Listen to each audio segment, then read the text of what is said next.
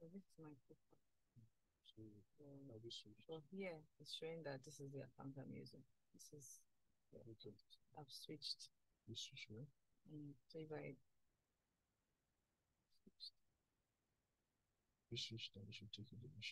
now this is now my page. So you're now acting as road also. So I switch. It's showing the mission page, and that's it. So this is it. It's a program for today. And so I posted this for today. And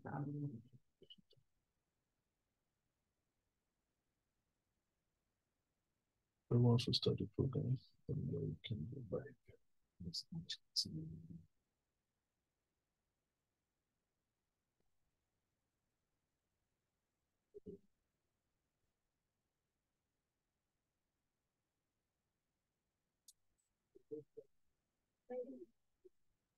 saying I need to switch to other places to continue, which is not supposed to be so. It's not supposed to be so.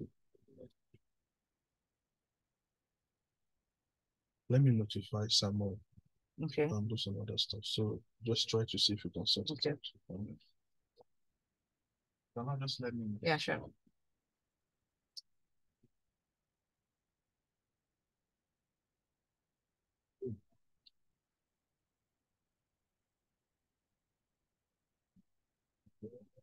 What's things? What's things American spaces?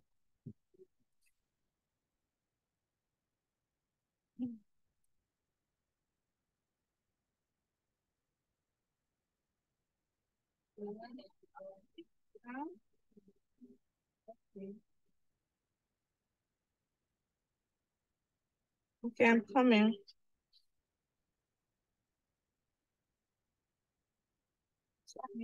Okay, I'm coming. Let me just connect this. Hi, Mr. Joe. Good morning, sir. Yeah. So Olu, yeah, just left here. So we've logged in, but then in trying to go live on Facebook, it's saying that I need to switch to my personal accounts to continue.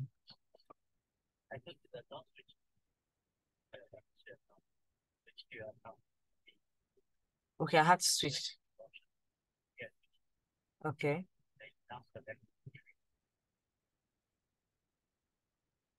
Okay, so I can click on continue.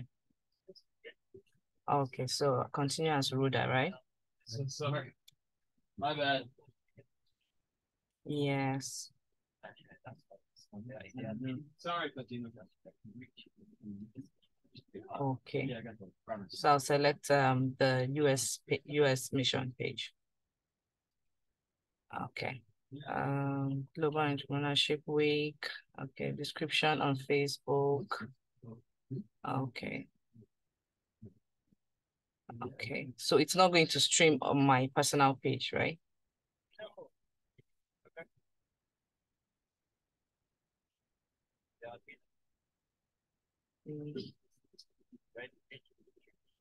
Okay. Okay, so it's saying share on your own timeline, share to your page, share to your group. Okay, select page US Mission Nigeria. Okay, see. All right. Thank you very much.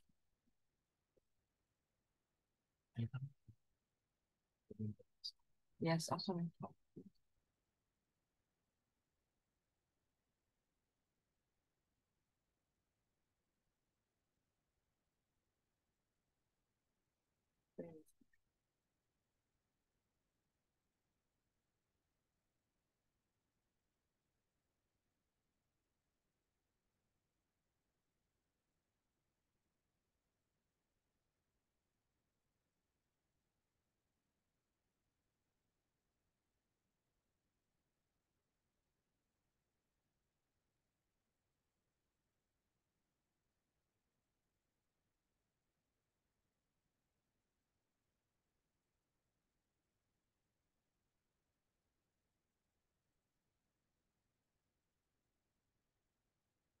Entrepreneurship.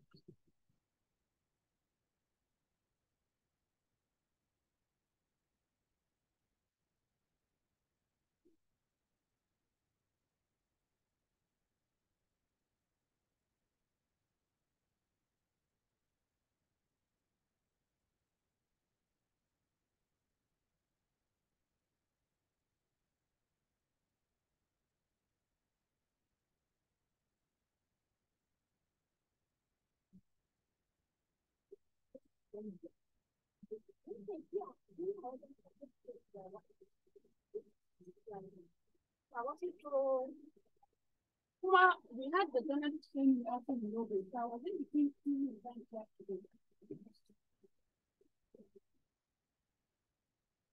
And so I'm going to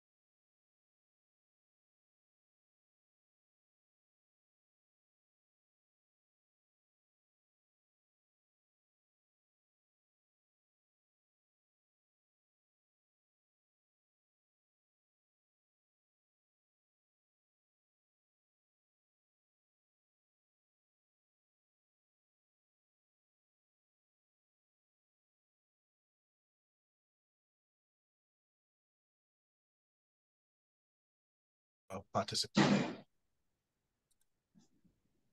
Hello, everyone. Good morning. Thank you so much for coming today on yet another exciting program of Global Entrepreneurship Week. And like you all know, this is a long week program for us. And you all know that we actually commenced this program yesterday, looking at youth specifically on how we can actually include youth in entrepreneurship in our various locations. But today, specifically, we'll be looking at gender equality in entrepreneurship, which is a sub-theme that focuses on promoting gender equality and women's empowerment in entrepreneurship in West Africa. It aims to remove gender-based biases that hinder women and girls' participation in entrepreneurship, and create an inclusive environment that welcome and support female entrepreneurs. Today, I am privileged and honored to have two important guests in our midst. I will quickly introduce them by reading their bios. Then I will call on my colleague to engage them to go ahead and moderate the program. I'll first start with the biography of Adebisi Odeleye. Adebisi Odeleye is a multi-award winning entrepreneur and gender equality advocate, the president of the Academy for Women Entrepreneur Alumni Association of Nigeria. Her passion lies in youth and women empowerment, particularly in financial inclusion. Adebisi founded More Organics, a leading sustainable sourced skincare organization in Nigeria, and has received numerous awards and scholarships, including a World Bank scholarship. She's dedicated to the education and empowerment of girls through the Be Moral campaign in undeserved communities, and actively contribute to women's entrepreneurship initiative. Adebisi is an alumni of various prestigious institutions. Ladies and gentlemen, let's put our hands together for Adebisi Odeleye. Our second speaker for today is Hajratu Makaila Godakwe. Please, I beg your pardon if I don't pronounce your name rightly. Yes, her goal is to okay, let me start this way. She's passionate about giving young women the opportunity that she never had. She's an entrepreneur, a mentor, trainer, influencer, firmly established in Maradi in Niger. Hajratu has to drop out of school as a teenager, but she went back to school at the age of 33 with a desire and eagerness to become a self-reliant, successful entrepreneur. After completing 2 years worth of schoolwork in 1 year's time, she launched ABC Center, an environment dedicated to training young women in integrated entrepreneurial skills. Most of her students are women who had to leave formal schooling to middle and high school. Throughout one academic school year, students at ABC Center learned a wide variety of skills, including sewing, manufacturing leather goods, interior decoration, cosmetics, beadwork, and even cooking. Most importantly, though, Mrs. Hajratu teaches the women how to efficiently manage their small businesses, sell their goods, and raise money. Ultimately, our objectives are to empower women, fight against poverty, and promote entrepreneurship to improve Niger. For her extraordinary work done in the region of Maradi, ABC Center CEO Mrs. Hajratu won various awards and was granted various recognition, including being anointed Ambassador of Youth Entrepreneurship for the region of Maradi. She is a member of the steering committee of the National Association of Professionals of Leather Product Manufacturing too. Ladies and gentlemen, please let's put our hands together for Hajaratu. Hajaratu, it's good to have you on our program. DBC, you are both welcome to American Species in Nigeria and the whole West African program. Like you can see, we have people who have joined this program, not just in Nigeria, but also most part of West Africa, and they are here to listen to you and learn from you. And I would want to, at this point, call on Professor Eitayo to moderate this program. Eitayo, over to you, please. Thank you, Dan. We really appreciate your coming on this program, and we appreciate all your commitments, particularly our speakers who are here today, DBC and Hajaratu. Very, very grateful for your coming. You'll be given just between 10 to 15 minutes to do a presentation on the topic from your perspective. And after which we're going to engage you in Q&A session. And we encourage all our participants to please get set your questions, and please let your questions inspire more learning as we go into all this the discussion. So I would like DBC to start the presentation, after which I will call Hajaratu to take the floor, and then we go ahead. But before we do that, I want to emphasize the importance of this program, particularly the theme for today, gender equality in entrepreneurship. What are those gender-based barriers and biases that hinder women and girls' participation in entrepreneurship? We would like to learn creative ways on how to bring inclusion in such environments that are hostile, particularly to women. And as we go into all this discussion, I'm glad we have women, especially Jigawa. Do say, let's clap for Jigawa. The women came out powerfully, and really I can see Bauchi, they're more like men only. Okay, we understand that. They will speak to their women, but we thank everyone who has come, and we thank particularly our speakers. So, DBC, I would like you to begin to tackle this question and see how far we can go. Over to you. Thank you very much, Mr. Eitayo, for the opportunity. Good morning, everyone. I want to appreciate the US and Nigeria for celebrating this program with entrepreneurs across West Africa. Most importantly, this is a big deal because it shows your thoughtfulness and your sincere genuineness to see businesses thrive. And I would also want to welcome every entrepreneur on this call, whether you're a male or a female, but most importantly, I would like to welcome women entrepreneurs to the Global Entrepreneurship Week in West Africa. I'll be looking closely at how we can promote gender equality and women empowerment in entrepreneurship, and also see how we can break the stereotypes that women face presently, and even how we can raise funds as women entrepreneurs in an hostile environment like this, just like Mr. Eitayo rightly said. If we look at our region so closely, we would know that our region is very rich with talent and potentials. However, the situation of things have made us look as though we don't know what we are doing. But this is a call to action. This is a call to uplift each other. This is a call to celebrate. Even my sister from Niger, hearing your story this morning, I was really encouraged with your grit. And this is also to make everybody on this call realize that it doesn't matter where you are from or where you are right now, you have the capacity to change.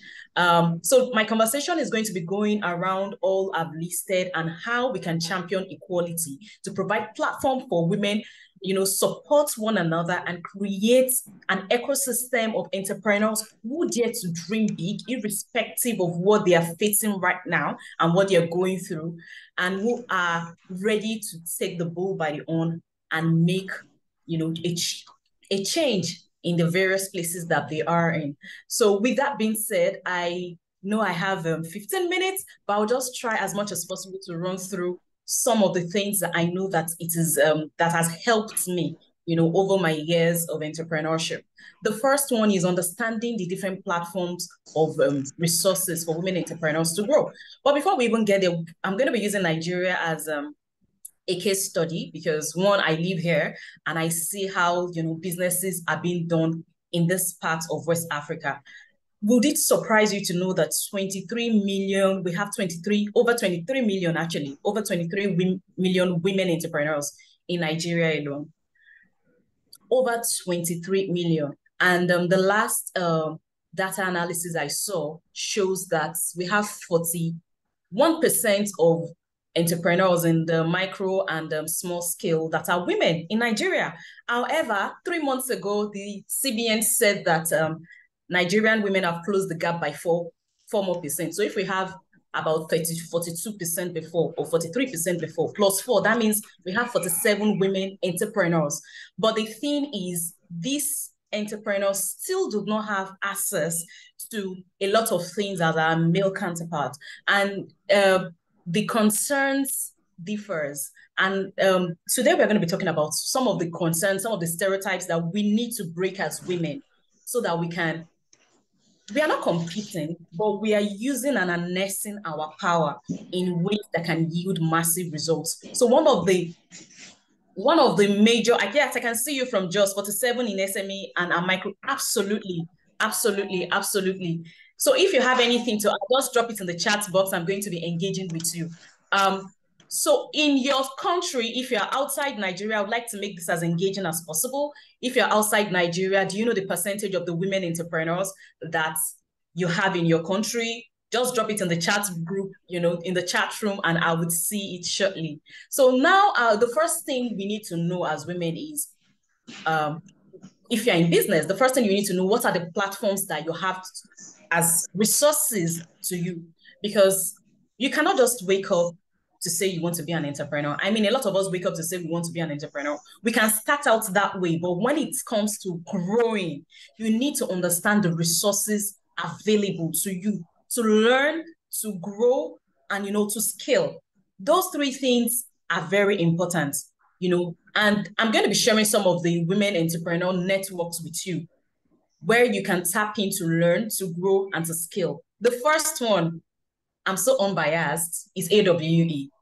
I would like you to go back, check after this class, after this session, go back and Google if the AWE is in your country. I can't overemphasize it because Academy for Women Entrepreneurs is one of the platforms that changed my life as an entrepreneur. Aside from the fact that it gave me deep understanding of how to run a business through the Dream Builder platform, I had network access to women entrepreneurs because the truth is, having interacted with different women across different African countries, I have come to realize that we share almost the same challenges.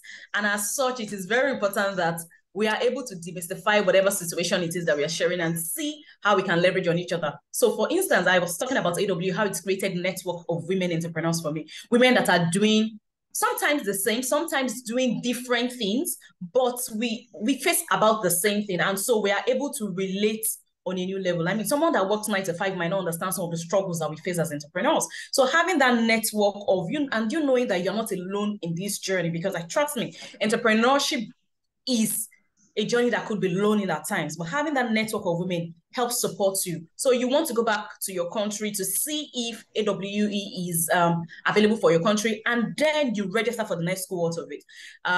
Because AWE is in over 100 countries, as at the last time I researched. So you might just want to leverage on the network, because even at the end of the program, you'd have access to your business plan. And then AWE has another platform, a partnership with USADF, where you can have access to grants, a signal of about $5,000 US. So you want to be in that kind of network. The second network I will be talking about, where you can get resources. I'm talking about where you can get resources as an entrepreneur, a woman entrepreneur most especially, is ITC, International Trade Center, the She Trades is another amazing platform. They work with different countries. Recently, I was in a cohort for She Trades for people in the shea butter value chain. And I was seeing people from other African countries. I think there's someone from South Africa. We had people from South Africa, from I think Morocco, from Zimbabwe. And it's just so amazing to see different women from different African countries that are doing about the same kind of business. Beyond the learning, you can also leverage on collaborating with them across board. The raw materials that you have in Nigeria, you can exchange with somebody else. You know, it's just amazing what we can do together as women entrepreneurs. Another platform where is you can have access and get resources is the Tony Elumelu Foundation, which is, now this is not gender sensitive. It is for both male and female, is a Pan-African platform as well. Another one is Future Female. It's another amazing platform where you can have resources. In Nigeria, you know, we have Shicluded, who is also an AWE lady. She does amazing things with women community. She has community of women. There's another one, She Innovates, where it's also another community, you know, of women where you can leverage, you can network, you can learn. In Nigeria, we have Flourish Africa, which is owned by Mrs. Folorunsho Alakija, who is one of the richest women in Africa. She has that foundation where she trains, she empowers, and then she gives seed funds to entrepreneurs. And of course, if you stay in a place like Lagos, you have LSCTF. LSCTF is Lagos State Employment Trust Fund, where you have resources as an entrepreneur. You can employ, government pays, you know, for a certain amount of for your employees. They have trainings, they have a lot of resources at your disposal. So one of the things you are going to do at the end of this class is to go online and search for the offers that are available, the resources that are available for women entrepreneurs. First for entrepreneurs, and then you narrow it down to women entrepreneurs. Because I tell people sometimes, even if it's a grant program, and eventually if you don't happen to get the grant, but you're in that community, when information is being circulated in the future, someone is going to drop it in that community. You are somehow in the group. You know what is happening part time. And as women, we have to leave our comfort zone. We have to leave our shells. We have to go out. If they don't, like my friends will say, if there's no table for you to join, create the table. Deliberately stand up from your comfort zone and, you know, see what you can do differently. So briefly, I'll also be talking about the next major thing, which is women empowering women. So how can we as women empower each other to ensure that we are moving and progressing? One of the major things we have to do is to collaborate within and outside our industries. And I emphasize this because collaboration is the new competition. Over the years, I think from 2016, 2015, I decided to identify some of my industry sisters. I call them industry sisters. These women, I have two of them. What we do is we are basically in the same line of business. However, we have our unique niches. So we are not competitors. So what we do is we buy things in bulk together for some of our raw materials that we ship in from the US. We buy in bulk. So that way, and you know, when you buy things in bulk, number one, it reduces the cost of purchase is lower because, you know, the higher the volume, the lower the price. And then we are able to also beat shipping costs from the US to Nigeria. Same thing for local raw materials that we buy. We go all out to the communities to source for these raw materials together. That way we can cut costs in terms of shipping costs, in terms of even our negotiation and all of those. So you want, you know, to collaborate with other women within and outside of your industries. Another thing is to create clusters.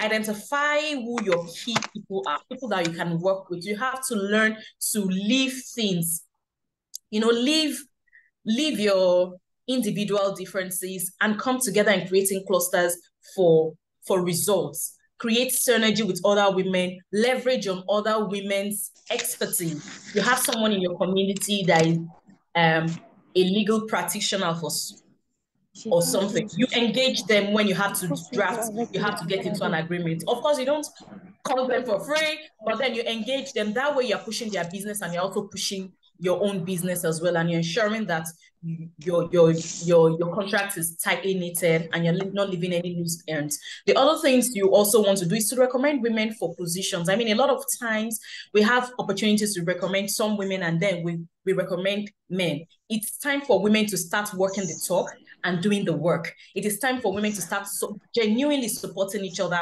And lastly, holding each other's hand, as you journey on the path. It's very, very, very important that we do that. That is how we can empower women. That is how we can support ourselves. That is how we can also grow together. And last time, I'm going to be talking briefly on breaking the stereotypes. I mean, there are a lot of stereotypes that are involved in being a woman, being an African woman. There is a lot of things.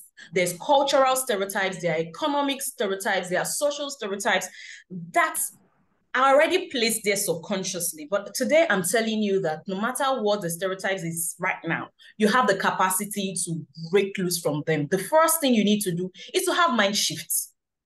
You realizing that, okay, you're a woman. That is noted. The second thing you want to know is you are a human being that is capable of causing change and impacting lives. Immediately you have that mind shift in your mind. The way you see things, the way you approach things, the way you do your business is going to be different. The fact that you have you are aware that you have the capacity to make an impact. As long as you have the awareness, you're in that conscious state that you have the capacity to make an impact, a lot of things are going to be changing. So I need you to write it in the chat book. I have the capacity to make an impact. I have the capacity to make an impact. I am a woman. I have the capacity to make an impact. Thank you, Joss. I can see that. Let me see 2 more people that would write that in the chat box. I am a woman. I have the capacity to make an impact. Okay, waiting for other people to type that in the chat box. I am a woman. I have the capacity to make an impact.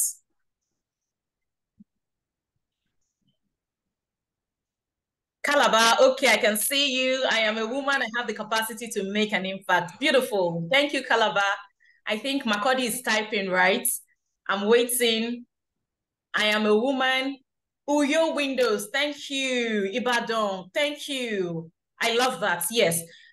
The moment you have that mind shift, trust me, the way you do business is going to be different. You won't do business as someone buying and just selling. You would see the business as something that has the capacity to change not just your life. Oshobo, I can see you. Abuja, I can see you. Thank you very much. But to change your family, to change VI, I can see you, to change your family, to change your community, to change the nation. See the numbers, 23 million women in only Nigeria. Imagine how many women we have in Africa, imagine in West Africa, imagine what we have in Africa. Imagine what we are capable of doing. Kano, I see you. Imagine what we are capable of doing. And this is a call to every woman on this call. You need to see yourself as someone that has the capacity to make an impact. That being said, it's going to transcend even into your businesses, how you run your businesses, how you approach your businesses. You won't approach it like, okay, it's just in my language, Yoruba, they would say, you're not using it to rub your hand. You're not just using it to while away time. You are using it to make an impact. A lot of people on this call, I remember when I started my business, Maduguri, I can see you. Thank you very much. I remember when I started my business and, I started with just shea butter. And a lot of times, the way I was going about it, branding it, marketing it, in fact, I even made people to be filling a form on top of selling shea butter, because I'm asking you about your details. I want to have your data, I want to have information about you. I want to be able to communicate with you. I want to be able to track you. Thank you very much, Bini, and everybody that is putting it in the chat box, and I remember somebody told me one day, he said, is it not just shea butter and black soap you are selling? Why must we fill a form? I said, you know what that form does? Number one, I can reach out to you when I'm keeping track of when your product is going to end so that you can come back and buy. That's number one. Number two, I want to be able to understand what your skin concerns are so that you have a bespoke, you feel special on your special day. You have a bespoke, effect. and all of those things. By the time I finished saying it, everybody started seeing reason why they should be on my mailing list. So sometimes when things are happening and there are discounts, there are giveaways, people on the mailing list get the information. If peradventure today Instagram crashes, it has nothing on me because I have where I've stored people's information. So everyone, Gombe, I can see you. I am a woman. I have the capacity to make an impact.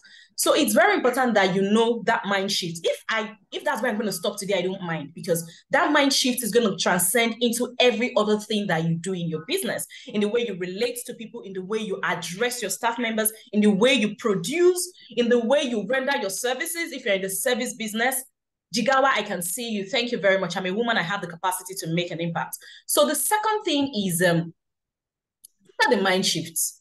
Being a woman already, like I said, you are in different circles of life. Marriage comes in. I mean, it's fantastic. By tomorrow, I'll have been 10 years married. And marriage is quite important because, I mean, pretty important to us in this part of the world. However, I don't think that we should see marriage as a trophy. It should be more of how you build synergy and relationship to build healthy future, healthy lifestyle, be change agents in the society through your children, and also exchange business idea and create a support system for growth of both parties. And so this is also a call to people that put pressure on a lot of, young African ladies. I understand, but at the same time, let us help build the African woman to be able to help you, because a supportive or financially sustainable woman will definitely help the family. I remember I was talking to one of the ED of a bank recently. I was talking about how they can support the women of the Alumni Association, Academy for Women Entrepreneurs. And he was really interested. He said, you see, anytime I give a woman money through the bank, that woman will always pay on time. In fact, women repay their loans faster than men. But how he knows that a woman has a troubled home is if she doesn't pay on time. That means she might be the one doing a lot of things. So we need women to come to that understanding, and men to also support the women to realize that she's an individual. She has the capacity to be a change, to make an impact, to change agents, and also assist, in the family, they are in. The next thing is to understand your season as women. Understanding your season as women. We are in different seasons. And I say this because I'm also a mother. And I know that sometimes you get pregnant, you're nursing, you're handling this, you are juggling a lot of things together. But understanding the season that you are in. If you are in a pregnancy season, for instance, you are growing a whole human being. At that time, you might not be jumping up and down. You might just be taking courses like Mr. Itayo recommended a course for everyone on this call earlier. He might just be taking courses by the side. It might just be, doing some things, having people that can help you run some errands, having a little bit of structures here and there. Do you understand what I'm trying to say? So understanding your season. So, and I tell women this because sometimes you get into that space where you feel that, oh, there's this other person that is going ahead of you. Please take time to look at where you are. Because entrepreneurial journey is, like I said the other time, is a lonely journey. However, when you understand your season, you understand the cycles of how to relate to those seasons.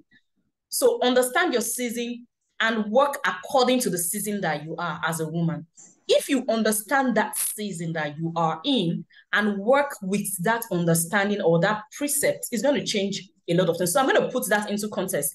I remember when I was pregnant for my second child, and I told myself, I think that was around 2016, 2017. I told myself that at this point, I wasn't going to run after any business thing. I would just grow this whole human being inside of my tummy. Focus on personal development. Sit down with probably a business coach to re-strategize and just have an idea of take time to figure out what I really want to do. That was 2016, 2017. So 2017, I gave birth. 2018, I was just by myself, understanding where I am going next in business, understanding my season, taking care of the baby, because we are not going to exclude that part of our lives because we are business women. And when it was towards the end of 2018, early 2019, I knew that I was coming back to the business. At that time, I sat down with the business strategist. I drew up my 5-year plan. I knew that I needed to be at some certain places. And in that 2019 was when AWE came to Nigeria. I was part of the first cohort of AWE. When I saw the advert, I think one of my friends sent it to me, and she told me that she feels that with everything I'm doing, I should be in this community. I applied and I got in. The reason I was able to get it, and then I got my first business grant as well from the US, my first ever business grant from the US government. The reason I could do that was because I knew where I was coming from. I knew what I wanted, even though I was on, what do they call, maternity leave. I was still, understanding the season I was in. I was understanding the season I was on. I was maximizing it. I wasn't jumping all about. I wasn't everywhere. No. I was just seated, put, and drawing up strategy for entry into the entrepreneurial space again. And in 2019, AWE did it for me. The next thing you want to do is to seek help. Seek for help. Trust me, behind every successful woman, there's a community of family, of staff members, of team, of different people that are working around the clock. So seek for help. Seek for help. Behind every successful woman, there's a community behind her. Recently, I've been away to the US for 3 weeks. I just got back on Sunday. For 3 weeks, we had our first international exhibition as Academy for Women Entrepreneurs, the Alumni Association, and it was incredible. I asked the treasurer for the numbers 2 days ago to know what our women were able to generate in a 2-day event in America. So we had about 16 women that went there for the exhibition in Houston. And from the report she gave me, we made a little bit above $10,000 for 2 days. I mean, that is incredible. However, each woman has a community that she called to take care of the home front. They had community that she called to take care of the business while they were away. So at this point in time, it's not time that you fight with everybody. See, give our women grace, give other people capacity to come close to you and help you. If you need to outsource, another major thing you need to do is to outsource. Outsource things that you need to outsource. Being an entrepreneur is a lot. You are the producer, marketer, social media manager, consultant, and all of those things. So you might want to also outsource a little bit. And then don't be afraid to take on policy rules. Don't be afraid.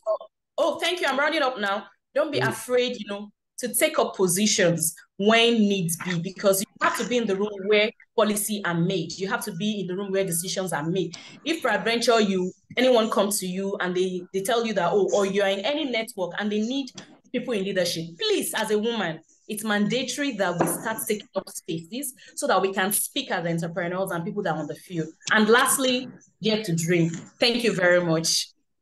Thank you very much. Let's put our hands together for her. She has said so many things, and said the entrepreneurship journey is a lonely journey.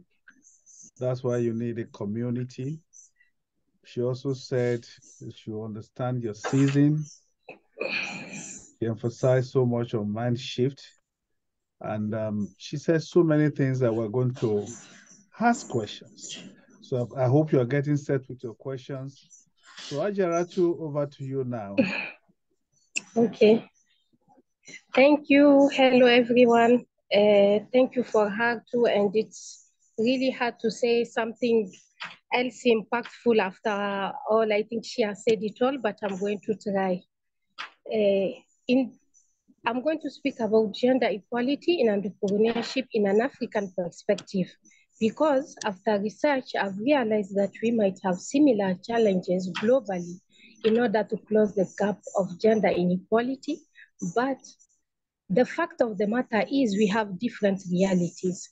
Indeed, according to African Development Bank, nearly 26% of women are in the process of starting or managing a business in sub-Saharan Africa, making Africa the continent with the highest percentage of women entrepreneurs in the world. I think there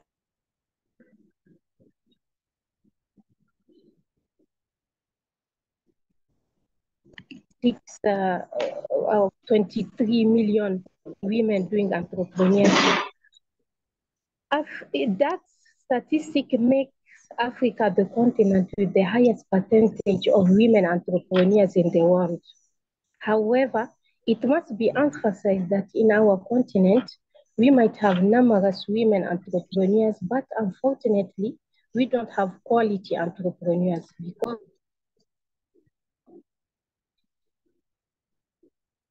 small business, and then this business unfortunately remains small.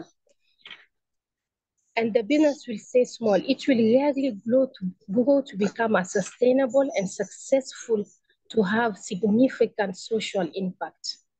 Comparing to men, men are having more opportunities to grow. They have more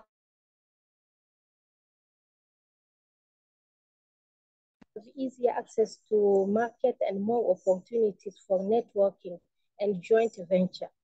In general, they are more successful with more impactful opportunities. In Africa, in general, men have more access to quality education, by the way. And they stay longer, study in finances and industrial fields. When we come to specific case of Niger, for example, women in Niger face a set of challenges.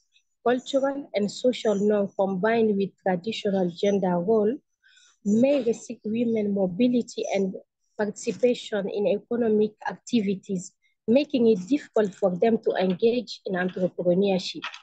I think my sister also talked about it. Women face challenges in accessing capital and loans to start or expand their businesses, which limit their opportunities for growth. In Niger, there are few women role models, and there are few opportunities to access loans, knowledge, know-how, mentorship, or leadership training, and real empowerment. Despite all the difficulties we face as women entrepreneurs, solution exists, which if put in place can really help close the gap and have significant impact for the social economic development of a country such as Niger. According to World Bank, reducing gender inequality would increase per capita GDP by more than a fourth by 2030. Among the solutions are creating more role models. I really want to emphasize on that about role models because they can help in many ways, these role models, including mentoring, inspiring, expanding networks, boosting confidence, and providing resources. They should be having also putting in place access to quality and education, making it easier for women to access funding and also financial resources. The government should create an enabling environment for women's businesses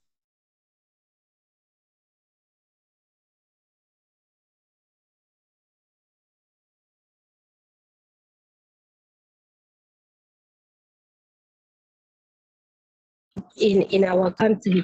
Paying taxes, sometimes it is even higher than what we have as the capital. So it's hard for us starting to paying the income taxes.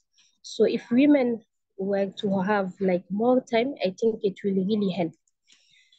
And also men in our society, because they are the one who takes most of the decision at country and household level, they should be more educated in encouraging and empowering women in the entrepreneurship field. We should have them understand the benefit, such as the fact that women can significantly improve the quality of life in the family and in the society if given the opportunity to contribute adequately. Gender equity can boost economic growth by expanding the pool of entrepreneurs and business, thus creating wealth and well-being for all. Indeed, a more inclusive and diverse entrepreneurial ecosystem benefits everyone and addresses social imbalance. Effort to promote gender equity aim to break down the economic and social barriers, creating an inclusive and supportive environment for all. ultimately leading to a more equitable and prosperous nation. This involves a combination of policy changes, cultural shift, and increased opportunities for women entrepreneurs. Thank you all. So I've finished. Okay, let's put our hands together for her. Okay. I really want to also really say that we really need to emphasize about the role models. Women really need more successful, especially in Africa. We really need more women who are successful, not only doing small businesses, like I said, and staying small. We really need more women who are who have industries, really more women who have impactful businesses, because these role models are really going to impact the other young generation, and they are going to change things. So I really want to emphasize on that. And also, I had a trip to America last year. I was an IVLP, and I discovered the co-working spaces. And I really think that if we have such spaces in our countries, it can really help, especially if such spaces are owned by women entrepreneurs.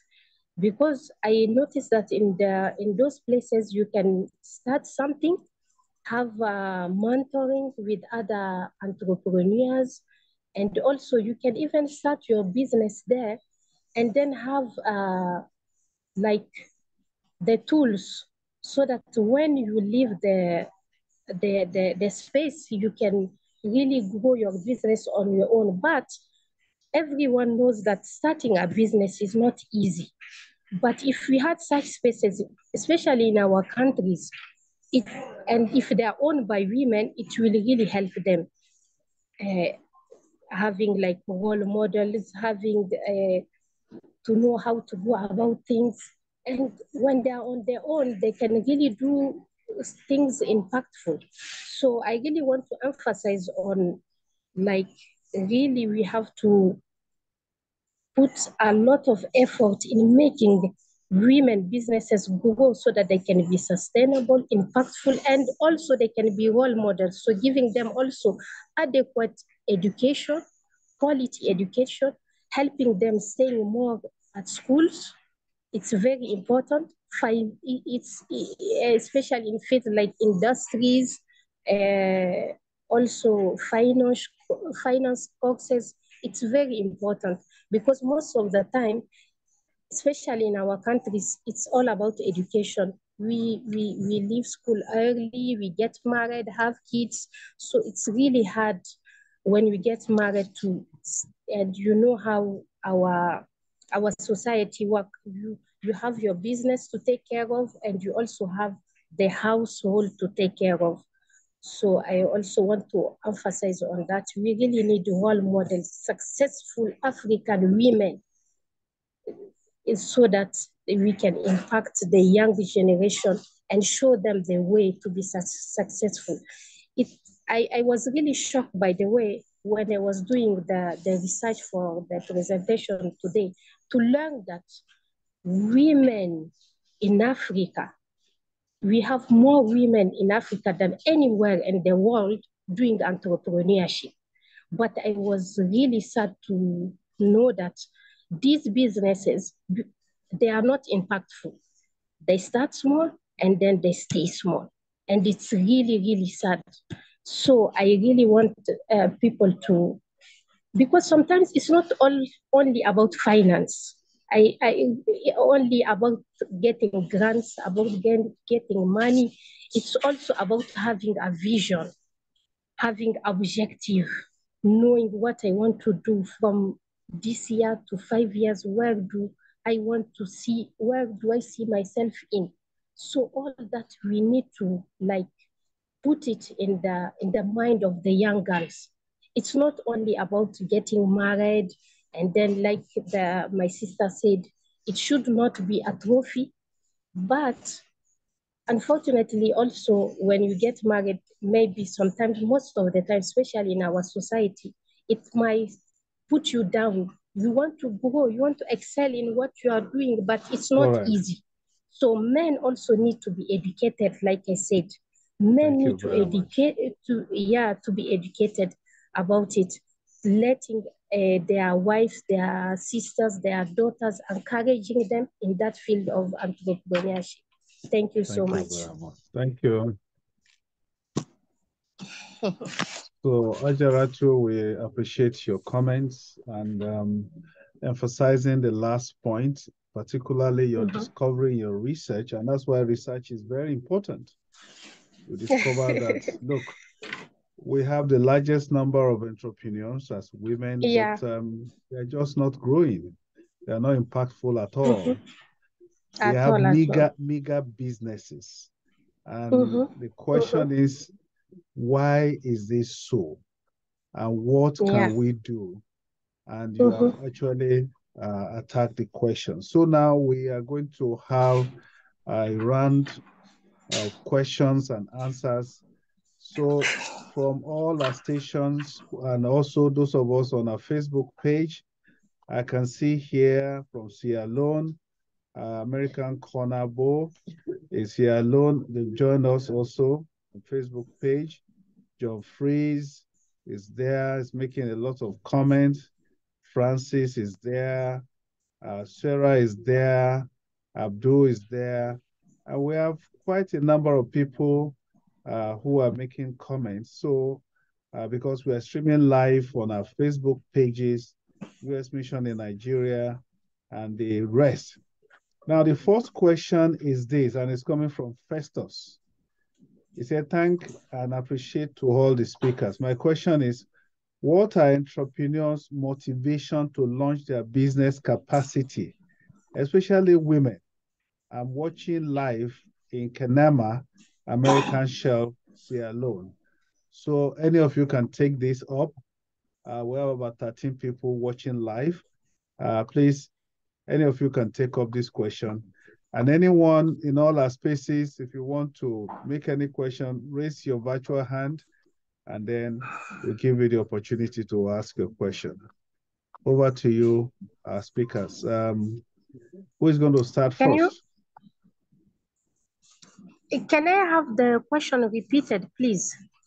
Okay, what are entrepreneurs' motivation to launch their businesses, especially women in Africa? What motivates women to launch their businesses in Africa? Okay. And then another person also say, what are the challenges that female entrepreneurs face, and how do we solve them?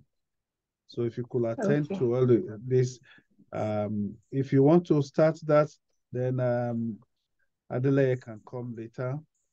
Now let's make sure we just do like 1 minute, 2 minutes, so that we can finish on time.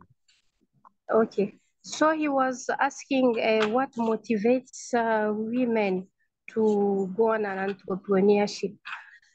In Africa, I think mostly women are motivated by also social, economic situations. And most of the times, like in we as women, especially in Africa, we are put in a situation where maybe after a divorce, maybe most of the time, or maybe the death of the husband or the father, we are the ones who are taking care of the whole family most of the time. And even if we have a man beside us, most of the time, if we have children, we are the ones who are going to take care of them. So there is no system in where I don't think so.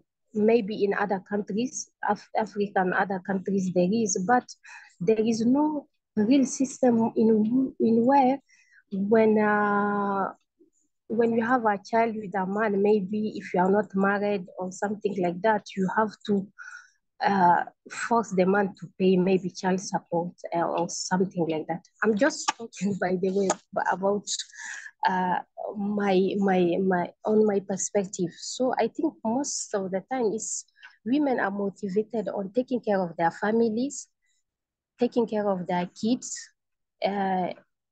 it's mostly like emotional drive that mostly, not all the time, but I think it's mostly. It's because everyone knows how we are we are naturally emotional. So I think most of the time we are driven by the fact that we want to help our family. That is why even when women enter in that entrepreneurship field, it's for just to improve the life of the family and the society. Yeah. So I think mostly that's what drives us, mostly. Thank you very much. Okay. Can we have Adebisi? Yeah, thank you very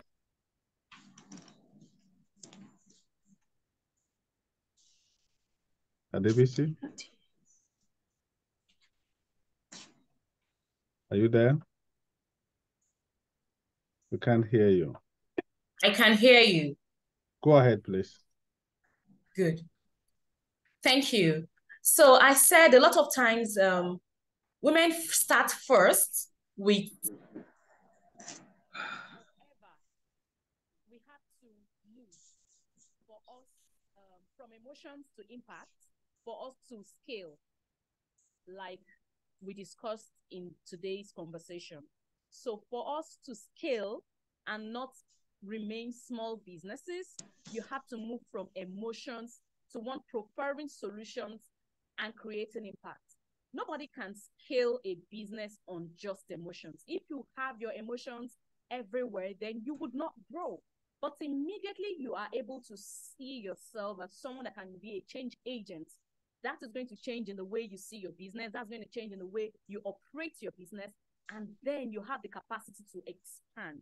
So even though you start with emotions, now you have to go back to the drawing board. What solutions am I providing through my businesses and my services? Number two, how can I impact my community with my business? That is where scalability comes up. Can you do something with the audio, please? We're not hearing you well. Okay. Just give me a moment. Okay. Can you hear me? Is it better? Yes, I can hear you, but it seems you are far from the speaker. Oh, okay. You were very loud before, but the thing just went down moments ago. Okay.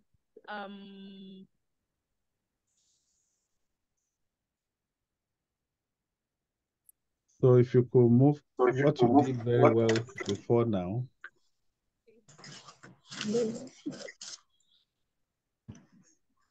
Hello. Is it better now? Yes, much Okay. better. In fact, this is what we want.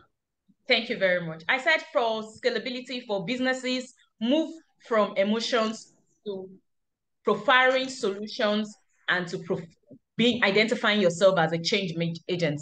That is how you can scale your businesses, even though that is your motivation over the remaining years of your business.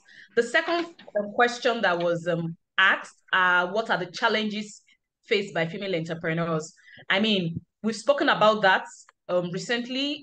Those were some of the stereotypes I spoke about. Challenges of not having support, not having a clear understanding of where you want your business to be and how you want it to grow. Another major challenge is finance. We cannot remove finance from the growth of business. Finance is key, is important for scalability. But before you even go to finance, then you need to have a clear understanding of what you want to achieve with your business. Another key thing that I think people should realize, and this is also, I hope that they are policymakers and programs implementers and program designers, we also need to come to the point, this is a direct conversation with them. You have to come to the point where you realize that equity and equality is not the same thing, even in the female entrepreneurial space. So equality for women entrepreneur is all the women having access to this Nigeria, where a lot of women are always in different accelerator programs. I mean, 4 or 5 programs at the same time. And at the end of the day, there is no what next after the program. So I think programs coordinators and program designers and implementers should come up with equity plans. Equity plans in terms of look at people that you want to bring up into your accelerator program? Do they really need this training? How many of such training have they attended before? What is the next thing for them? Okay, after the training, should we have like a strategy session with them so that they become clearer on what they want to achieve, their next goals? I think that is key. Aside from that, okay, we've done the strategy section with them. They know the next goals. What are really the next steps? They have a clearer perspective of what their business should be doing. What are the next steps? Oh, they need finance. They need certifications. Can we speak to certification organizations? In a place like Nigeria, you're thinking of like a NAFDAC, you're thinking of like NEPC. In a place like other countries that wants to export to the US, you're looking at FDA and all of those other certifications. So it might not outrightly be finance, but I think organizations and programs designers should go beyond just providing accelerator programs for people, for women entrepreneurs especially, because a lot of them have attended so much. But providing solutions that are tailor-made for each class of people. So for instance, group them into years, 1 to 5 years. We expect that you should have this level of turnover. We expect that you should be at this point of your business. This is the next thing you need for the next 5 years. And then you provide programs for them in that aspect. So that way, that solutions and challenges that each businesses or women businesses face is kind of reduced. The other thing is the support. A lot of women don't have support systems, solid communities that they can always fall back on. And I've spoken about it earlier. Please let us support women entrepreneurs. My people would say that if you see me outside, please just give me a hug, and just encourage me. Encourage them, support them, render services for them. If you see opportunities that is going to benefit them, recommend it for them. And most importantly and lastly, women entrepreneurs, dare to dream. Basically, that is it. Dare to dream. Thank you very much. Thank you very much. So we go to Shugbo now, and then we take Igbineda University, that's the Benin City window on America, the two of them together. So please unmute yourself, Shugbo, and Benin City after, before we go to the rest. Oshogbo, are you there? If Oshogbo is not ready, let's go to Benin City.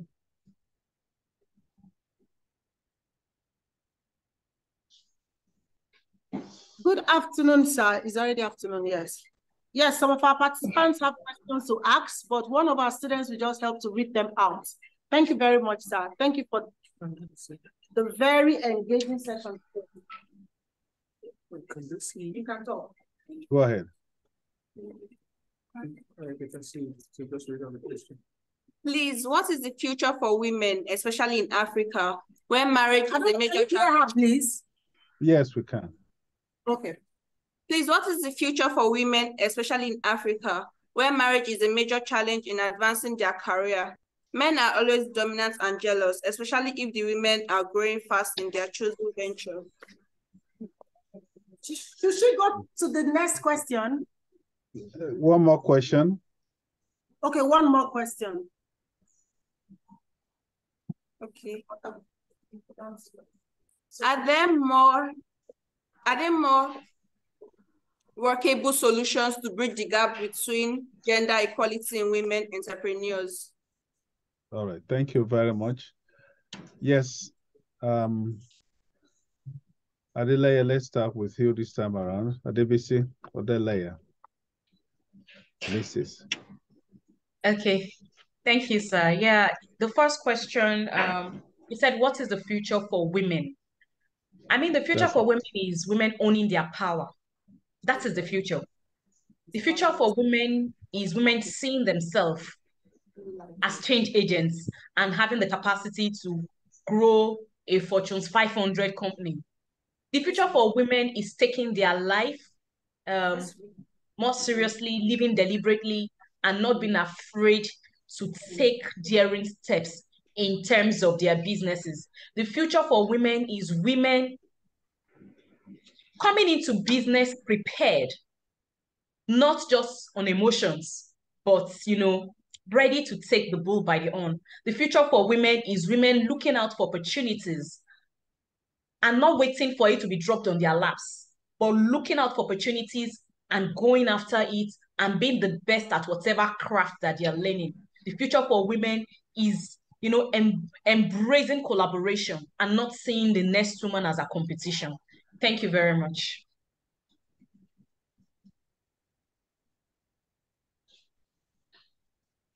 Did you hear me? Yes. Do you have anything to add? We had you. Do you have anything to add? Yeah, that's all from my end. Ajaratu, over to you. Do you have anything Yes, to add? No, I have nothing to add. I think what she said was right, but she asked a second question about men. Yeah. Yes, about women. She said, yes. the fact, as I said in my, I think men in our society, because they're the one who takes the most decisions, they should be, I think, more educated about the importance of encouraging and letting their sisters, their daughters, their wives, and not be afraid of being with a woman who is powerful, who is successful. They have to see her like a complementary partnership, not as a competition. Your wife, I think, should not be your competitor. But unfortunately, yes, we face, especially in our societies, we face those problems. But I think slowly, men are going to change, because if we take like we have more like conferences that which can educate them, and I see nowadays we have platforms, we have even on social medias. I think women should talk more about the advantages for a man to have by his side a successful woman. The influencers, the international speakers should talk more about it, I think, and maybe it's going to impact and it's going to help men understand the benefit of women being successful and in the field of entrepreneurship. Thank you very much. Men should learn to support their women. Men should learn to understand that their women are also human and they need fulfillment as well. They should not see their women, their wives, as competitors. What I always tell people is, if my wife is the most successful in whatever she does, my name is always going to be called because she's Mrs. Me. There's no way they will call her Mrs. It's my name they will call. So why should I be competing with my wife? So I would rather work to make sure that my wife is successful. And that's the message to you all men. So thank you very much. We go to American Shell in Kenema. I have another question. No, just wait. You've had your time. Just wait. We have so many people and we just have 30 more minutes. So American Corner Shell in Kenema in Sierra Leone. And then we go to Jigawa Duse. Over to you in Kenema. Yeah, good morning to everyone. Good morning. My question here is the gender in entrepreneurship a gap for closing the business? What? Okay, can you say that again? Is gender in entrepreneurship a gap close the business? Okay, is the gap that is available within the gender, is it a problem? Our speaker will attend to that. Yes, let's go to Duse Jigawa. Duse Jigawa, over to you.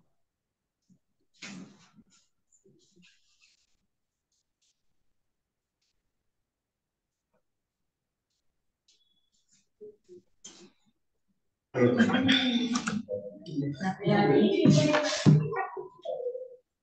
ahead. Good morning. My Good morning. I'm from Mustafa from Global Entrepreneurship. My question is, most of these empowerment centers that train women are far from us, how can we access those training centers so that we can also be trained with those skills for business?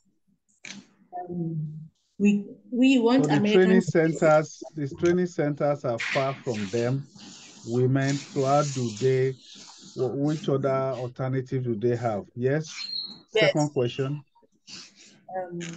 We want American space to improve us with skills training. I can answer that one. I can answer that one. Our most challenge is accessing internet. But if Okay. these things are physical to our reach, we can join and have our training physically. Then we Northerners are left behind in such awareness of empowering and also of a woman empowering and also youth on entrepreneurship. Thank you. All right, before you go, let me just understand the issue of skill development from American spaces. Are you saying that this location where you are is far from where you live? No, the empowering centers are far from here. Okay, I understand that one. So what do you want from American space? That's the one I'm talking about now. We want American space to improve the empowering centers. Okay, so what we can do, you know, American spaces are US government partnered spaces. So we partner with your federal university. That's why we have the one you have right now.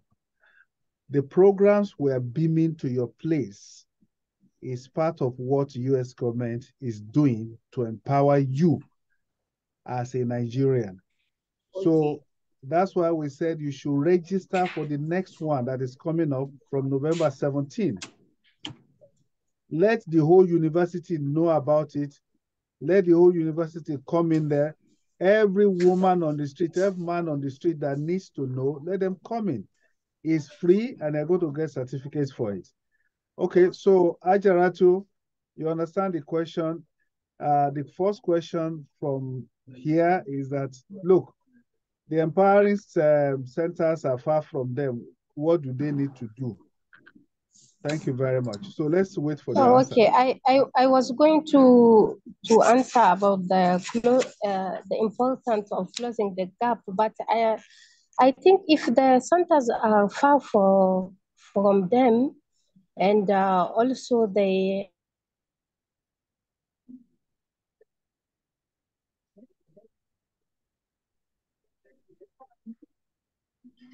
Hello, we can't hear you again, Ajaratu.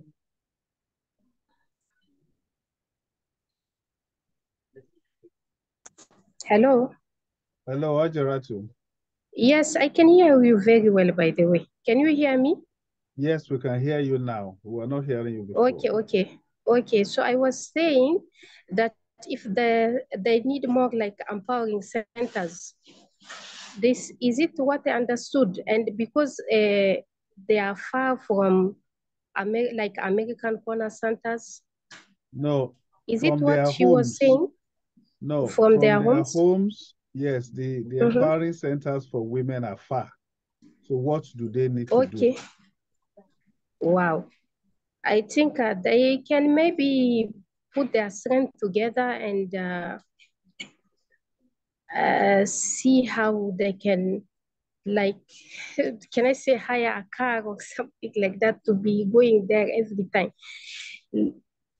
Because, or see the government, they can put also their strength together and go and see the government, place the issue, and then the government will see how it can open more like empowering centers, training centers for women. I think normally it's the government job to open such places for women. Like, I think is he talking about like vocational training centers? Yes. Okay, yeah, I think that one, they should go and address the issue to the government. All right, thank you very much. Adebisi, what do you say? Okay, thank you very much, sir. Like I said the other time, if you feel that the training center is too far from you, how about bringing the training center close to you? If you have majority of those of you that are um, transporting to the training center and it's really far, how about you set up a place close to somebody's house? You can use someone's house for training center. I think that we shouldn't I'm sorry, but I mean, we shouldn't wait to be spoon-fed at all times. I feel that you can also write to American Center that, okay, can we have this, our training center at these days? Look at their calendar. Can we have it? Since American Center is close to you, I think it's a conversation that you can have.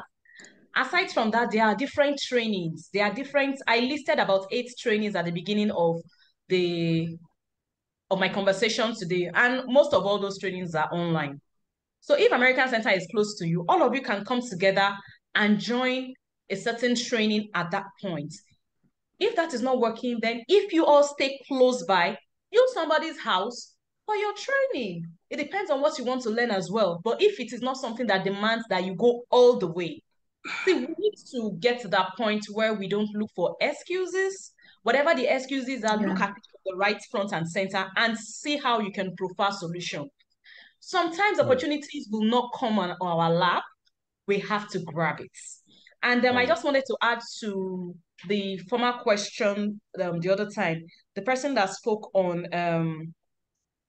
the issue of men supporting, I know that there are cultural differences in some places. There are some places where you don't have a choice because of the culture on the approval of which man or the sole decision of the man you're going to marry.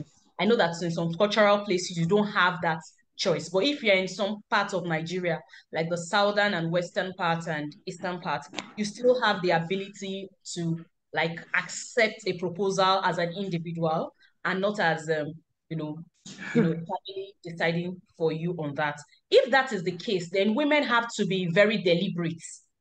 Check all the lists. This person, does it look like someone that would support you? The things you're doing right now, is it supporting you?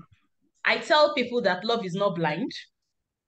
Enter into your marriage with your eyes wide open. Enter into your relationship with your eye wide opened. If you see some red flags and you feel that is this person not going to encourage you to be all of these things that you want to be, you might also want to look deep into it when you're making your decisions to settle down with as a life partner.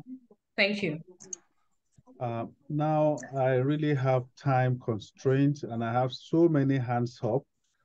And I can see many centers or spaces would like to ask multiple questions. So what I will encourage is this for our speakers, please, you need to take a pen and paper and jot these questions. And then once one of you have handled a question, then the other person will not. So that we quickly just have to take some of these things and wrap it. So we go very quickly to Kano, Calabar, Minna, Oshogbo, Oka, and American Center. We pick all those questions very quickly. And so please, let's limit our questions to one question. Just pick one serious question. Over to you, Kano.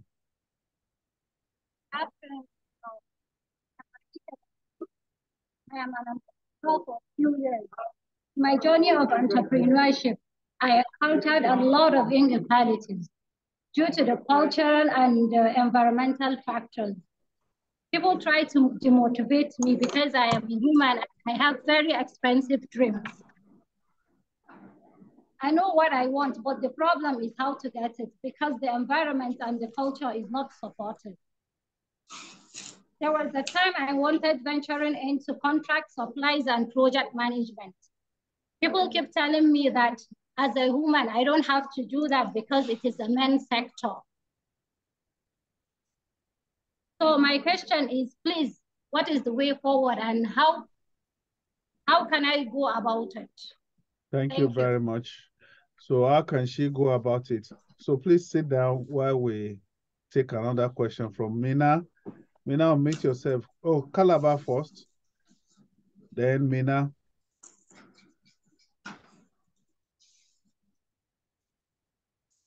You can't catch it. But you can stand if you want to. Okay, so I have a question. I wrote down. And the question is, how can policies and regulations be adapted to create a more inclusive environment for women in entrepreneurship? Sorry, we can't hear that question very well. Move closer to the... No, you are moving away from the laptop. Move to your left. Aha, yes. Okay, the question is, how can policies and regulations be adapted to create more inclusive environment for women in entrepreneurship?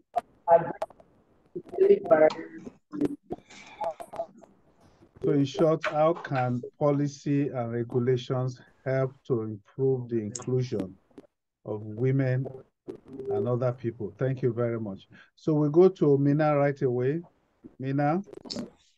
It was a question.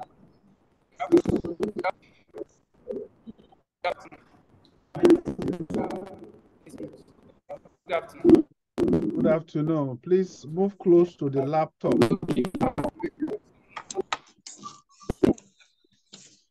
Mina, we can't hear you. Okay. You need to Oka next. You can't hear Mina. All right.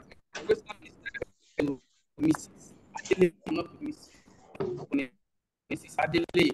Okay, she said something concerning the available NGO that can give us funds. So please, I would like her to give us some of the name of their. Okay, available NGOs that can give funds. They need contact information for such. Okay, Oka, over to you. Oka. Oka. Okay, Oshogo now.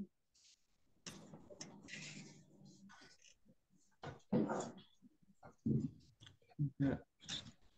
Right. Yeah. My question is that... Oka, please hold on. Oshogo now. My question is that, is there any way that women can be given grants or soft loan without interest to start their business? Is there any way where you can get grants that you will not pay for women? Free money in short. For example, no, I think, is it free money? Soft loan without interest. That's what I'm saying. That is what is called free money.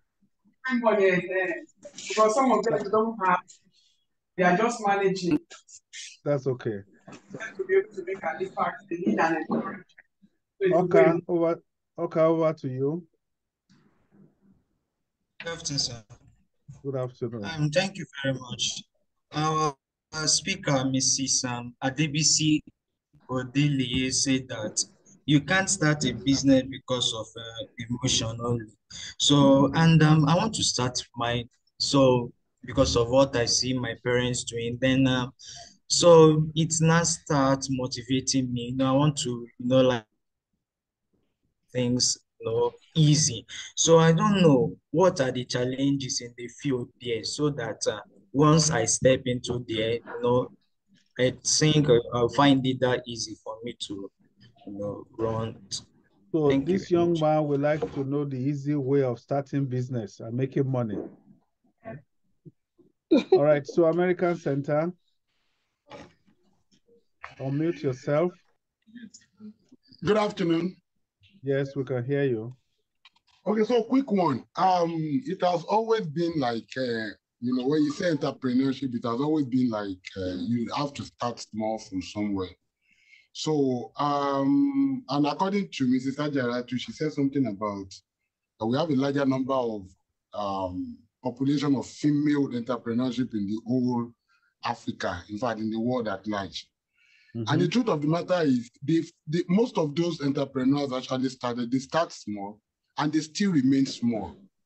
Now, my question is, if that's how it should be, you know, what are those challenges? What are those things that needs to help them grow from where they are? Because it's all about impacting. It's not about just that small, I want to make small gains and be able to feed myself. No, it's about you impacting others and grow in that same business, you know, create a pathway for success in that same line. So the question is, why do we still have a large number of people remaining small, even when they have started in a very long time? That is one. Then secondly, you said something about women empowering women. You know, we said something again about men empowering women. Then who is going to empower man? Thank you very much. So don't leave men out. Oh. That's what he said in essence. Oshogbo, we've dealt with Oshogbo. Now let's go back to, that's the final one. I saw this person sitting down for a long time. I think it's in Duse. Duse, you had somebody who sat down there for a long time. Is Duse okay now? Oh yeah, quickly. Come.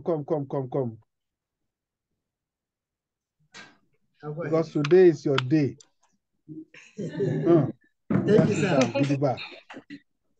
Good afternoon. Oh yeah. Good afternoon. What are the scenarios that we can follow to ensure the progress of women entrepreneurship? What are the scenarios that we can follow to ensure the progress of women entrepreneurship? Okay, is asking for scenarios where women can follow in order to be successful. So, Adeleye, Mrs. will start. Adeleye, I will say Adeleye, Adebisi, Adeleye. You start, and then we'll have Ajaratu, and then we'll wrap up. Over to you as speakers. Okay. Hello, is it me? No, I want, it's not Adebisi's turn, then your turn. Okay. Thank you for all your questions. I was able to scribble a few things down. So somebody said available NGOs that can give funds. I think you would have to research that yourself. Like I said, don't wait for everything to drop on your lap.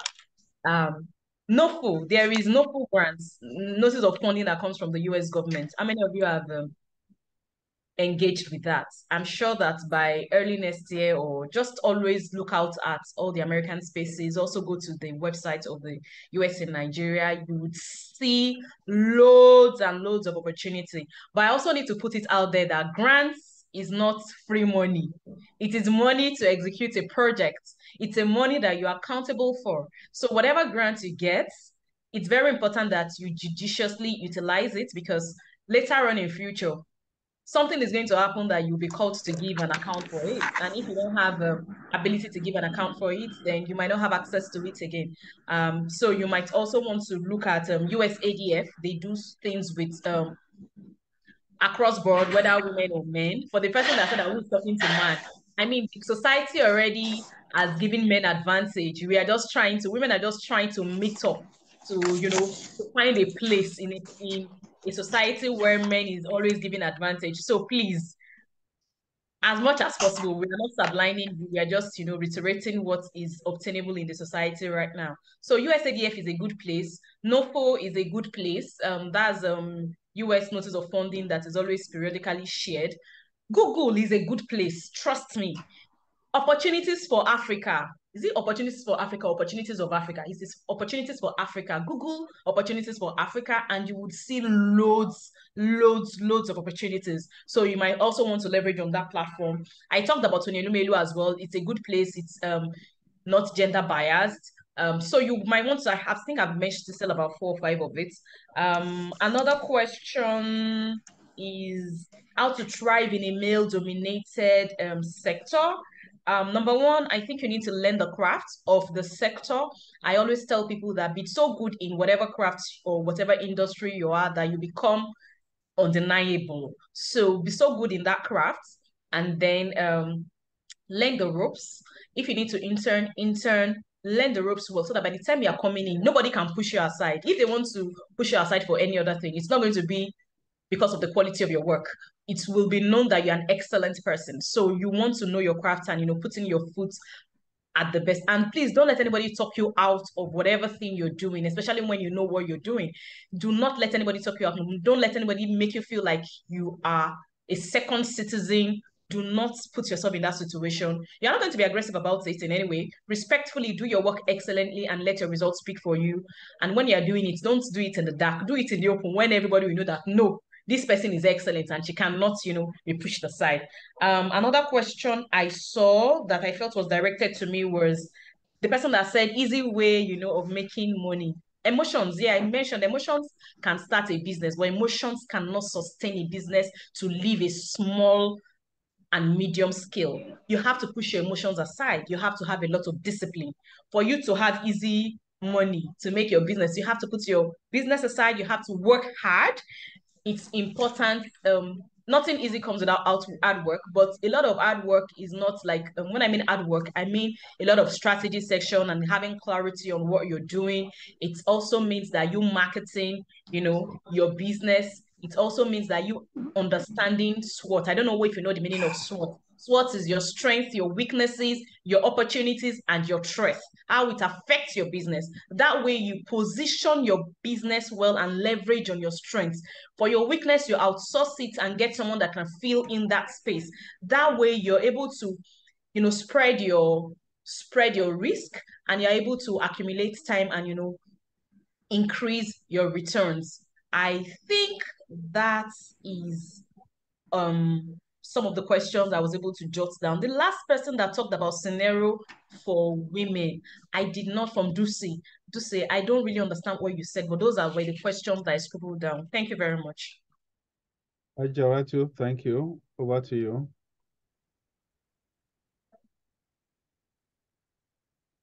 Ajaratu? Yes, I can hear you very well. So the questions I took, I'm going to start with the one who was saying about what I said about my research, where we have the largest amount of women entrepreneurs in the world. By the way, I was also surprised to see that in my research, but it's the truth. It's the truth, unfortunately. And we stay small. We stay small. Why? Because we don't get access to enough funding. We don't get access to like loans, credits, and even sometimes just having collaborators. Most of the time, especially in our environment, in our societies, a man will prefer to like give out money to another man so that his business would prosper. So I think that is one. And also, we don't have enough vision. We don't have enough vision because we don't have enough women we can look up to. We don't have these women who we can take as role models. So we start small businesses, but we don't have this vision of saying that by 5 years, I want to be having like an industry instead of maybe doing, I'm taking just an example, maybe someone who is doing like juice. I'm doing it with the hands and everything is done informally. But we don't have, that is why I was so much emphasizing about on the role models.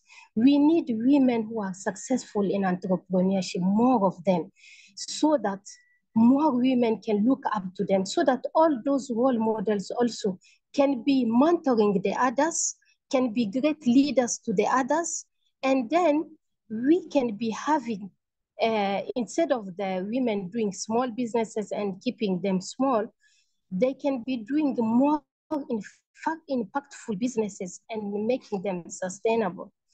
So this is about, he was asking also, I think for our businesses to grow, it's also, they don't want us to talk about it.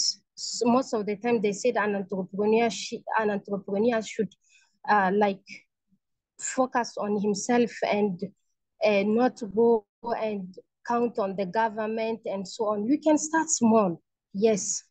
But if you want to grow, either you like it or not, the government and have to like put institutions who are going to, and also make enabling environment which will be helping women entrepreneurs, their businesses to grow.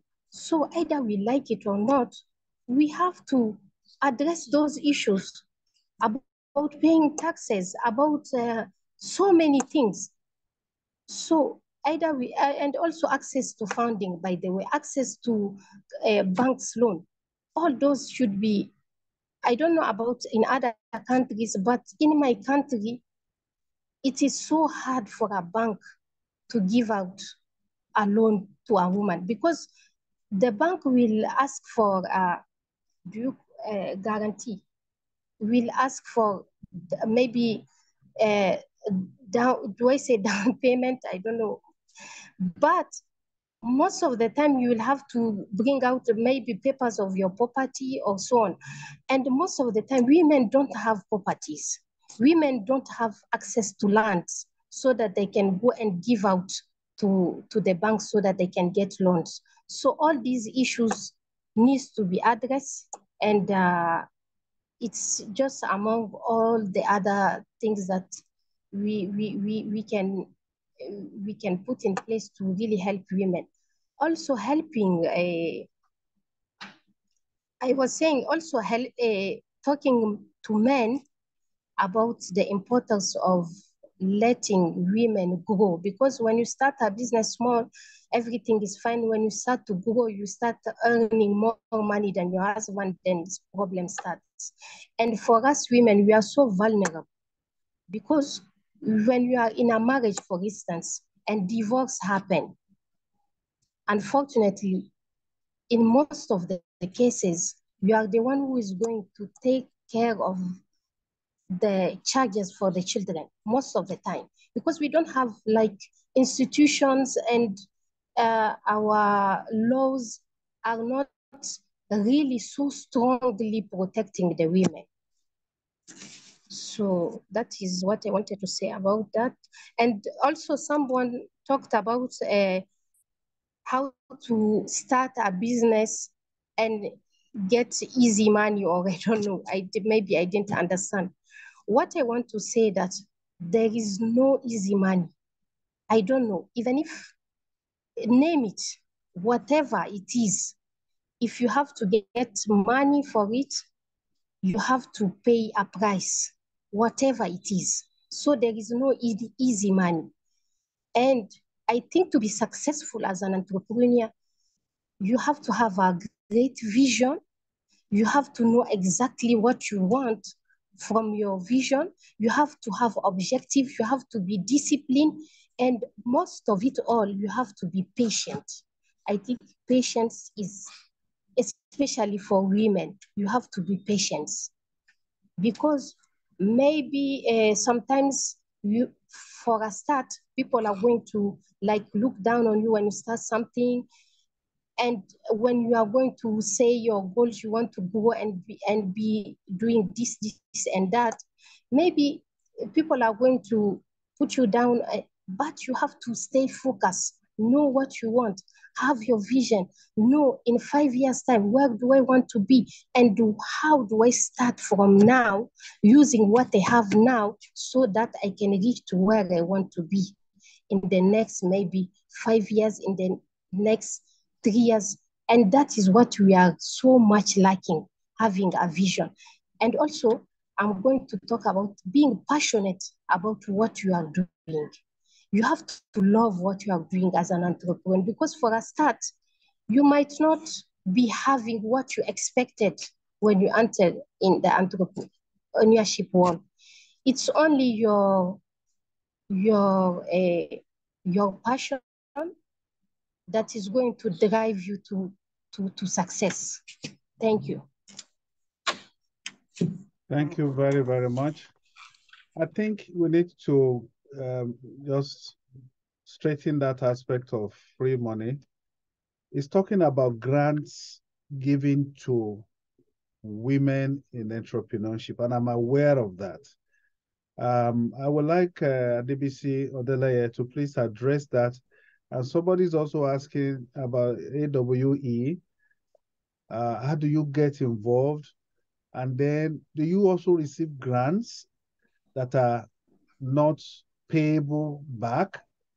So those are issues. So it's not like free money as in free money, but grants given by US government or other agencies or other NGOs or whatever that do not need you to pay back. ADBC, please address that. Okay, thank you very much for that question. Luckily for me, or blessed of me, favored of me, I've been able to receive grants, from different organizations. And I tell you that getting grants, there are some people that they call grantspreneur. If you start your business on grants, it might be hard for you to sustain it. And I'm saying this as I did not start my business on grants. I started my business with 500 naira. 500 naira is about half of a dollar. If you change that money, that's half of a dollar. That's US dollars. I started my business half of a dollar. I've passed 1 million naira mark before I got a grant. But I'm going to use an example of what is happening right now in the tech space. A lot of tech organizations start up, and then you hear that they are raising funds. After some time, you hear that those businesses are crashing. You don't want a business that will start and crash. So number one, before you even apply to get a grant, have a model. If you're in the product sector, you know the right proportion, have an SOP, know what you need to produce a certain amount of things. So by the time the money comes, it doesn't choke you, and then you get lost in the process of it. I need to put all this out there before we talk about the grants.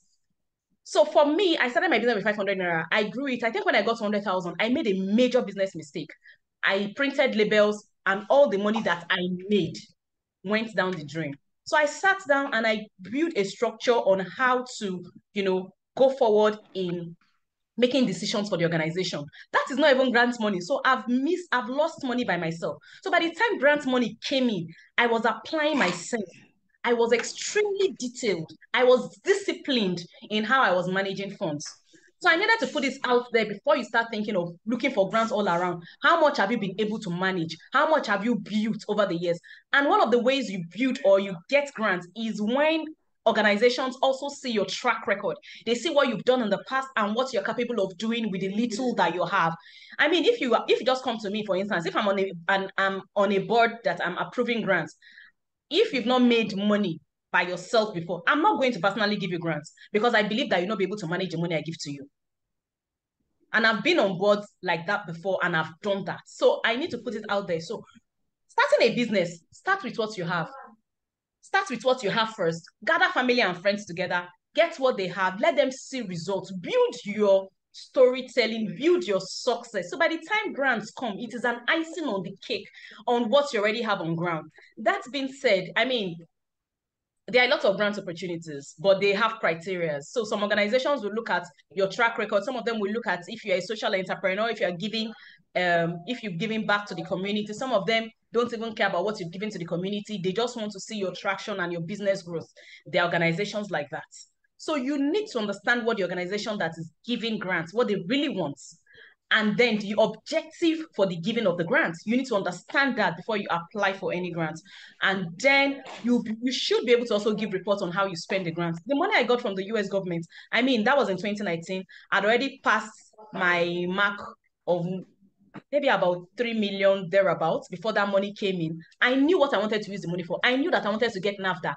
I knew I wanted to penetrate into supermarkets in different places in Lagos State. So by the time the money came, bam, the next thing I ran to was NAFDAC. NAFDAC is the regulatory body for food and drugs in Nigeria and cosmetics. So I quickly went there to go and register my NAFDAC. That grant helped me to enter into, it just for certification I used the grant for majorly. That helped me get my foot into where I have always longed to get to.